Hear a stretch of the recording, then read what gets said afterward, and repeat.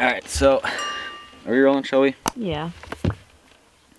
So, new lake thing today. I kind of wanted to break it into 3 parts instead of just doing like one video to kind of give you guys, I guess, a little bit more detail and a little bit more focus on kind of, you know, how to basically fish a new lake for walleyes. So, I've never been here before. We're going to Red Cedar Lake, which is like half an hour south, 45 minutes south, something like that from Hayward. It's kind of like on a chain of lakes. The first thing I'm doing, I've had some clients basically tell me that there's walleyes in here. I don't know, like, it doesn't seem like there's big ones. So the first thing I'm doing, I'm going on a whole bunch of internet sites, Lake Links, a whole bunch of other stuff. I'm just looking at reports. And basically what I'm seeing is that it sounds like guys are catching mostly smaller walleyes, right? So I've never even looked at this lake on a map. But the first thing I want to do, just to make sure it's worth my time to even go there today, is, you know, ideally find some reports of some decent walleyes in here. So, alright, so a little bit of quick information. Red Cedar Lake is almost 1,900 acres, so it's a decent sized. I hate lakes. Generally, it seems like if you get on lakes that are like less than 1,000 acres, the potential for that lake to be decent starts going down pretty quick, especially for walleyes, or just overall good quality size fish. So this lake's just about 2,000 acres, so it's plenty big to have basically the fish that, you know, a decent number of walleyes in it. Has a maximum depth of 53 feet, so that's good. I don't like a lot of lakes that get like 12 feet deep, 15 feet deep. I like lakes that have some depth to it. Generally up here, that means they're going to be a little bit better for walleye fishing. Fish include panfish, largemouth, smallmouth, northern pike, walleye. Water clarity is low, so it's not going to be a super clear lake. In fact, I know a little bit about this chain just because I hear stuff from about it. And I think it gets relatively green in the summer, so it's probably kind of tinted up right now. I mean, it's August now. Alright guys, so I had to go all the way back to 2015, but I found some halfway decent walleye reports. Overall, it seems like most of the walleyes are probably under 18 in this lake.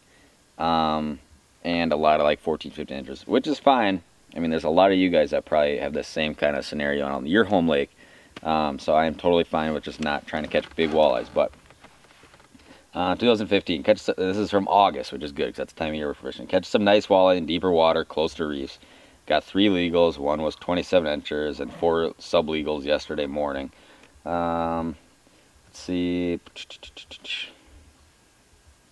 Yeah, so, I mean, that sounds like it's kind of like your standard, I mean, deeper water bite during the summer months. So, and that's pretty common for most lakes. So the next thing we want to do is basically come over to the hummingbird here and look at some structure, you know, kind of pick out some areas of the lake we think are going to be likely. You know, I'm not sure, it doesn't, if this is a low clarity lake, your weed line is going to be relatively shallow. My guess is there's not a lot of weeds growing close to that 20 feet line.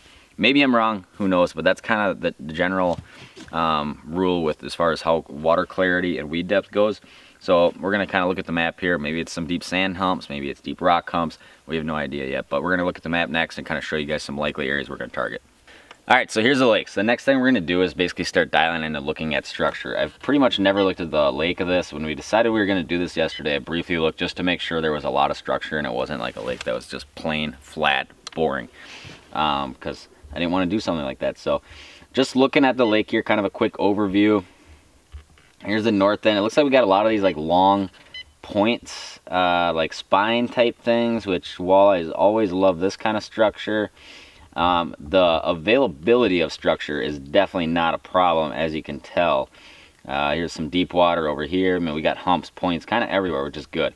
I hate fishing lakes where there's just nothing, because that either means we're going to be just trolling flats or walleyes are going to be super scattered. So the next thing I'm going to do here is I'm going to start doing some depth highlighting, and this is something I do on pretty much every lake I'm on, whether it's my first time on that lake or I've been on it a million different times. So, you know, I'm kind of assuming that these fish are either going to be, you know, it's midsummer. So currently where we're catching them in Hayward, we're catching a lot of fish in that, I would say 20 to 30 foot zone, and 30 feet they're not really on the bottom, but this is kind of like what we're doing in Hayward right now. My guess is on this lake, I think it's probably going to be a little bit shallower just because this weed edge or the water clarity is a little bit lower. So even though we got really deep water, 50 feet of water, I don't think fishing at 30 feet is going to be the deal. It might be, I'm not really sure, but first thing I'm going to do here is I'm going to set my shallow water highlight just to give me a better idea of what I'm looking at here.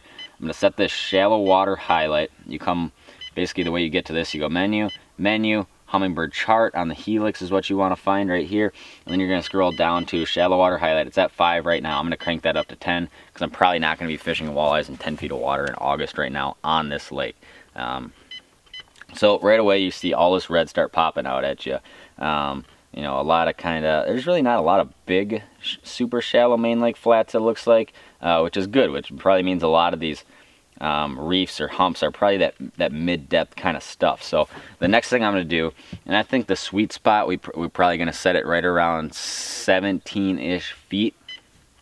And this is all just kind of preliminary stuff. We have no idea, so this is just kind of what I think for right now. So depth highlight. This is my number where I always want to select my sweet spot. So I'm going to turn this up to 17 right now. And let's say at the shallowest end right now, I think I might be catching fish in, oh, let's say, you know, 13, 14 maybe.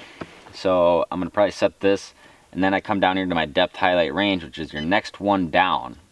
And I'm going to set this at, let's say 3 or 4 for right now. So that's going to highlight everything in green. That's 4 feet plus or minus 17. So it's going to go all the way out to 21 and all the way down to 13. So now you come back to the lake here, and a lot of these flats are going to start popping out at us real nice. So one of the biggest rules of thumb that I always like to do is I want to start in the biggest, basically open basin of the lake closest to a lot of deep water, especially this time of year in the middle of summer. So, you know, I'm not going to fish a spot probably like this way down in this big flat bay. At least that's not somewhere we're definitely going to start. You know, here you just have a big kind of flat in that zone. It's probably a big flat bay with a little bit of structure out in front of it. But you come north a little ways here and you get some island complex stuff going on, and this is like that 50-40 foot area. It's the deepest part in the lake. So we've got a couple of cool deals out here. This one right here probably looks like a likely candidate. We have a lot of this structure is in that green zone. You can see it's a real tight break coming off this. So this is definitely kind of one of the spots we're going to start at, and I'm just going to throw a waypoint down here so when we get out there it's easy to just kind of see where that was. Next thing we're going to do, the tail end of this looks pretty good. You can see again it's pretty steep, it's close to deep water, it's got a couple of high spots in it, and anytime you have those greens with some high spots in there, you know, walleyes love that kind of up and down stuff. And kind of the sweet spot, you know, when you look at a spot like this, anywhere where you have a tail that runs out like this here, you can see even though this tail's in much deeper water than what we're originally thinking we're going to fish, these corners like this, anytime you have a reef that has a corner like that, you know, or a mud flat that has a corner, anything like that is generally kind of a sweet spot. Alright guys, so here's kind of another cool one down here.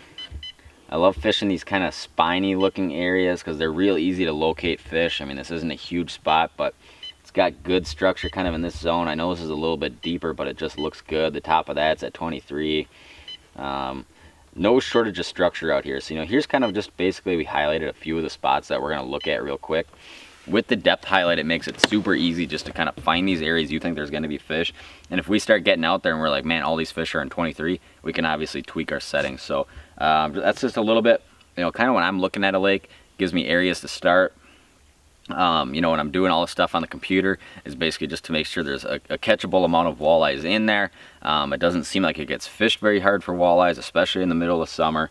So yeah, my guess is we're probably going to go out here, see what we see. It's August, so if we're fishing live bait, we're either probably going to be spinner fishing or doing some live bait jig crawler or slipbobber crawler. So that's kind of the plan now. You know, obviously the next step we do before we start fishing is to go out there, drive around these spots and do a little bit of sonar work. So before you get to the lake, obviously it's really easy with the hummingbird and with the internet to just kind of see what's going on in that lake and kind of get a little bit of an idea in your brain about where you can start and what you can do and stuff like that. So thanks for watching, guys. You know, make sure you stay tuned for the next one because we're about to get in the truck, go to the lake, see if we can find some walleyes, and the third step is going to be see if we can catch those walleyes.